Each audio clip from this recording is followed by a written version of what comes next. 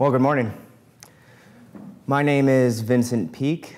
I am a biology student at Whitworth University. I currently work as the compost director over there, creating innovative ideas and kind of agendas on campus to get students involved in sustainability. What I'm going to talk to you about today is Share.Farm, but I kind of want to go over a few things of the history of how it became, some problems, solutions that we've devised to address some of the concerns that we've seen, and then our partnership and vision with higher education and K-12 students over time. And so my previous occupation, I worked surveillance and target acquisition for the Marine Corps for a good number of years. The primary premise of our job was to be a long-range surveillance, so we'd be in like austere, arduous conditions for sometimes weeks at a time. So they'd leave us out there. And it was imperative, like a skill that we learned was field skills. And this is land navigation, plant identification, human track and sign, animals, obtaining food. And as I was involved in this and learning this skill and trying to make it part of myself, I found the importance of what types of foods I put into my body, how it's going to sustain me through, the next few weeks, if that's what it's going to take. And so what I found is being in this environment, learning about, local wild foods, wilderness medicine, I knew that this became, I created a relationship with this idea. I was like, I want to be an ecological steward as I learned that, this really impacts and takes a part in my life and the lives of others. And so I took this with me as I transitioned out. I attended a wilderness apprenticeship on the west side, and same thing, field skills was like the bottom line, the foundational knowledge to learn here. And what we learned here is, field skills, animal tracking, plant ID, mostly focused at botany. This Native American instructor, she taught me something useful that I think I'll value for the rest of my life is ethnopharmacology. So it's the study of how past cultures have used plants as medicine, and I loved it. It became my passion. It's all I actually want to do with the rest of my life. And so I took this, I came back to Spokane, I started a small business selling tinctures and salves, essential oils, and so I'd go out into the wilderness using my plant systematics knowledge that I had learned from this school and collect plants, bring them back home, extract them, wildcraft them, and attend festivals, holistic shows, home and garden shows, and sell my product. And I was so welcomed in that environment that I really enjoyed it. I wanted to make it something that I did for the rest of my life. So I moved on. I put my product in some physical therapy offices, trying to get into maybe a more mainstream market to meet the demand that I knew was there and address this demographic. But there became a lot of barriers of trying to get into large-scale stores compared to where I was working at, festivals and local business. So it became a pretty serious challenge. And so I wanted to try and develop a way to solve these issues that I was facing, these barriers to the marketplace. Initial investment without support and resources, especially for a new business like me. And I'm not a business major, so I was using mentorship from people that I met to try and make this happen, and it wasn't so. And so I knew there had to be a marketplace where this demand could meet this supply, because I knew that it was there. Most of the festivals and shows that I would attend, I'd sell out my product. I knew people wanted to participate in this, but maybe I didn't have the right kind of resources to meet that higher market. And so thus was maybe more implementation, more study. I did some agricultural internships, ecological assistantships through my school. I attended some farmers markets.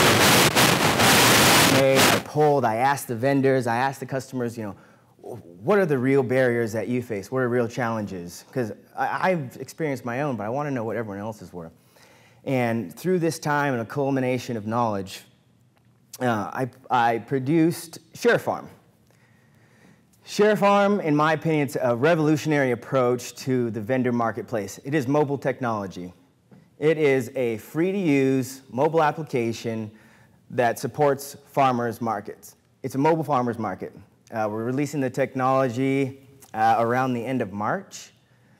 And what this does is it alleviates those initial investments, those problems and concerns that vendors are facing, and also solves some solutions that our community members are having accessing those goods. How it works is, just like your Google Maps, it's geocentric. It works off your proximity. So if I'm a vendor, I can list items that I have for sale with ease. If I do pickup, delivery, if I participate in community-supported agriculture, which is like weekly, monthly, could be yearly subscriptions where I pay for my food ahead of time.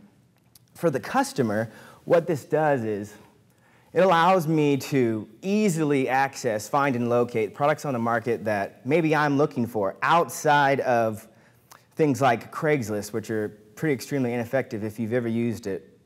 And so a lot of the issues that I had seen, I wanted to make a platform, a seller's market that addressed all of these concerns. And what I'm hoping that this will achieve is, as the demand is met for this, it's going to increase entrepreneurship in the community and add a diversity to the customer base and revenue stream of local vendors, which can only help the community, especially with local tax dollars, even at that. We've seen that when we buy from local producers and vendors, those families sustain off supporting their families through sales of their products. And so when they sell goods into the community, they purchase things back in the community. They buy it from stores that are close to them. And so we see about 6 to 7% increase in economic stimulus when we shop local compared to larger chain stores where around 1% is put back in economic stimulus. And so it's not actually that helpful. So the problems, we've seen so many problems accessing food. Community members trying to access food, but mostly vendors being able to sell their goods. So the farmer's market, we know it's like from May to October, and that's kind of flexible. And so through the rest of the year, our local vendors in our community, they don't have access to sell to the community members. Most of their products, most of the vendors that I've talked to, their product goes bad trying to sell. They can't find, they feel disconnected. They don't have a network to sell from. Like, again, Craigslist is their only other option. Word of mouth, we all know it's effective, but it's not meeting the needs of local vendors. For the customer, they were running out of options to find goods. All the customers that I talked to said, yeah, outside of the market season, I can't find anything local unless I already know these people.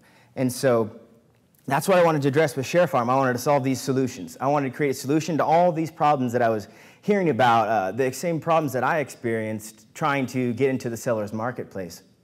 And so Share.Farm solved these solutions by making it ease of use into the market. Instead of customers not being able to locate a vendor or a specific item that they're trying to find, now they can. Ease of use by proximity. I can order it, I can get it shipped to me. But at the same rate, a lot of things that I had heard, specifically customers not being able to, thinking that there are barriers to the farmer's market, which if you shop at a farmer's market, you know that's not true. A lot of people I talked to, they thought there was a barrier to purchasing from a farmer's market. And I was like, well, no, that's misinformation. And so those kinds of things I want to alleviate, and also incorporate some higher education and K-12 influence into this through time. And so when I go out and talk to anyone, if we talk to anyone right now, if I ask you, do you care about where your food is from? Do you care about the bioavailability, the nutritional content? Everyone says yes. Everyone has an interest in this. But intent, 56% of the people that I've talked to, they do go out and purchase. But the other percentage, they're interested, but they're not purchasing from local goods. And in my opinion, from me talking to them, they think there's barriers to the farmer's market, or maybe they're not entirely educated on the health benefits and factors of eating local resourced food. And so I really want to moderate this. I want to fix it. I want to create a platform for sellers and vendors to interact with community members on a more cohesive basis and create relationships. Our club president, Anne Marie, you'll have the pleasure of hearing speak. She set up a lecture for us, and I had the pleasure of meeting Dr. Marcia Olstrom, and she had been in the market a lot longer than me, studying the exact same thing that I had been trying to gain information on. Way more methodical manner, some really good techniques, Q&As, polls. She met with vendors. For the vendors, their biggest complaint, just that I found, was there's no networking, there's no cohesion, there's no connectedness for them outside of the farmer's market. And they always need to sell, always. For the customer, though, she found some rather interesting information, that the customer could not spend enough money.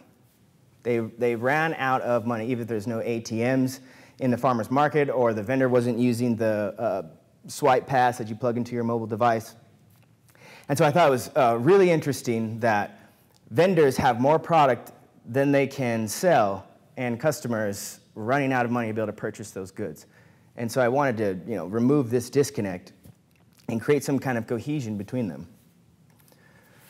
All of us know health-minded individuals, fitness, all these industries are on the rise. But farmers markets have been on the rise for the past 5 years. We see a 20% increase in farmers markets. And so if this was a stock, in 5 years we get a 20% return, all of us would invest in it, right? And people are. Almost every single Fortune 500 company to date has an organic counterpart, a natural byproduct to food, clothing, textiles, renewable energy. They know this demand is there. They're already accessing it. It's a $35 billion a year industry. And so we know it's viable option. We know it's scalable. And Share.Farm is kind of just an approach to dealing with this rise in demand.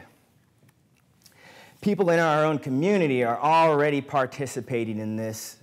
Doug Wardell, I've had the pleasure of meeting and creating a relationship with. Fascinating individual. He's the director of nutrition for Spokane Schools. He spends around $175,000 a year buying from local farmers, even if it costs more, because they care about the nutritional content that they provide to the youth. So what they do, they have a grassroots farm-to-table program that they've been running for a few years now. They invite a farmer in, a local farmer. He brings some food with them. They sit down with the children. They teach them where the food comes from, how it was grown, what the importance of that food is to them, and then they make a meal out of it. And all the kids are actively engaged in it. They love it. They love being independent and learning new things. And so these are programs going on in our own community now. And so it's absolutely beneficial. The educational experience that kids can gain from this, as we heard Jeremy talk about already, it's absolutely beneficial that we involve the youth, we involve students in this atmosphere. There's farms in our area that already participate in this.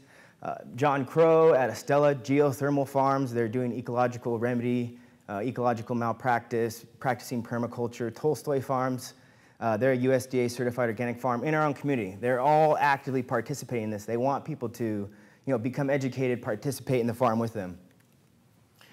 And so this is kind of where we're going to try and meet this need, is with higher education and K-12 students. So we've just recently been approved and partnered with the Inland Northwest Service Learning Partnership. So this is an organization of all the universities in the area: Gonzaga, Whitworth, Eastern, WSU Satellite Campus, the community colleges, where if students come and participate with us, come to farms, learn about permaculture, organic agriculture, seed harvesting, growing food, they can receive college credit for participating in this event. At the very least, volunteer hours, which a lot of students, as they go through internships, they require these to graduate. So it's absolutely a beneficial program. For the K-12 students, John Edmondson, he's the founder of Growing Neighbors, and this is the address to the K-12 section, is that he's taking students out, teaching them fitness, education, health, and mentality, working in community gardens. And so we want to take both of these platforms, the Service Learning Partnership, the K-12, and have them come together and create a real mentorship environment where they can work together. They understand the importance from their higher educated peers, at the least, to where there's a real want and a need, a desire to learn these types of topics. And so what we want to do, what I really hope to achieve is widespread education. Remove this misinformation and understanding of food, health, and wellness in the community. What I believe is, and I'm sure you do too, if we teach one person, if one person becomes educated and involved and starts caring about themselves and their outward community, this can only be replicated by people that they teach it to. And my goal, overarching, the global idea, is to get more and more people, as the day goes on, involved and really educated on food, health, wellness, purchasing local, investing in our neighbors, valuing our community in whole. And so we're going to start in Spokane. Spokane's our home. We love Spokane. We're moving to Portland, Seattle, Denver, San Diego, really trying to implement this service learning, mentorship with K-12 into other schools outside of our region. But we're absolutely going to start here. I'm pretty much right at my mark. I'm going to show you this video. We're pretty well known for our corn. It's the best in the market, so everybody tells me so. We sell grass-fed beef and pastured poultry. We're making alcohol out of locally sourced honey. I grow organically without the title. Are you looking for cage-free eggs, organic produce, or grass-fed beef? Welcome to Share.Farm. We're much more than a place. We're an app, a one-of-a-kind, free-to-use app that connects local vendors and consumers looking to buy and sell fresh produce and artisan goods. At Share.Farm, there is no market season. We're open 24/7, year-round, allowing consumers to find and purchase produce and goods anytime, anywhere. Complete that purchase directly through the app using any major credit card, PayPal, or Bitcoin. Consumers can then easily arrange for pickup or delivery and even rate your seller directly through the app. I think it's a good way for a customer to get a hold of a farmer, because it only goes from about May until October. And then after that, the farmers markets are pretty much over. Sometimes the markets are done before the harvest is actually done and wrapped up and ready to go. So we have a huge surplus of meat usually throughout the winter. Got to keep selling. So if that customer base can be created, I think that I would use it. Anyone can sell their goods on Share.Farm. All you need is a social media account to set up your vendor profile. Having an app, which would be really handy. It would be easier to use and put my product out there. We do a lot of pushing through social media too, but if there was an app where actually people were aware of it, and a lot of millennials today, they like ding, ding, ding, they do the dinging. They like using apps and staying connected that way. Once you get them to connect, and if you can deliver that product to them year-round, they'll buy it. Vendors have the unique ability to become certified to Share.Farm standards in order to ensure the quality and purity of their freshly grown produce and goods. Share.Farm certification requires an on-site physical inspection of goods and practices to obtain the inexpensive Share.Farm certification standard. This allows vendors to differentiate themselves on the market. Our well is right in the middle of our produce field, and it's only 43 feet deep, so we don't put any herbicides or pesticides in our soil. We're organic without being certified in the state of Washington for organic. From start to finish, we want to make a good product but also leave the earth better. Food is everything, it's life, and so if you can connect with people, you know what you're eating, you can feel better. Join the Share.Farm community and become part of the world's first online farmers market. We need your help to kickstart the Share.Farm app. Take a stand for your health by investing in your neighbors, valuing your community, and preserving the precious environment in order to bring farm to table today. What I did, I left a pamphlet out in the foyer on the sponsor table. It's a link to this video, a website, if you want more information about what we're doing, how we're trying to implement education in the community. Absolutely viable. Thank you.